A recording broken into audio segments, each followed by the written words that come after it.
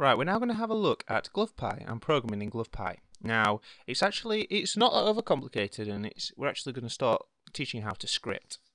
Now, GlovePie is basically, as the Pi bit stands, a programmable input emulation device, and it allows us to have any input. We can have Wii remotes, we can even have the special glove that it was designed for, hence the name GlovePie, and we can even actually have inputs from standard joysticks, mouse, buttons, moving the mouse, things like that, even the keyboard. And we can actually, from that, make other operations happen, so we can create macros in effect. And that's really all that we're going to do in GlovePie. Now, I have got GlovePie currently installed in my machine.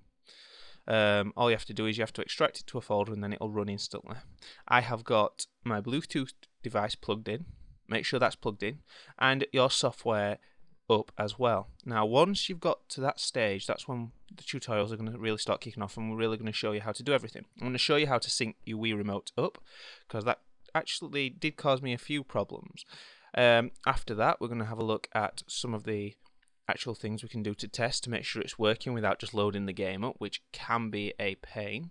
We're also going to look at how to emulate fake joypads, and really, you see, you can have a joystick and you can actually emulate fake ones. You can get a piece of software which you can download and install and use it, and it will create fake joypads that Windows detects and thinks are real joypads, and then you can actually create fake values for them, i.e. a button press, an analog stick, and things like that.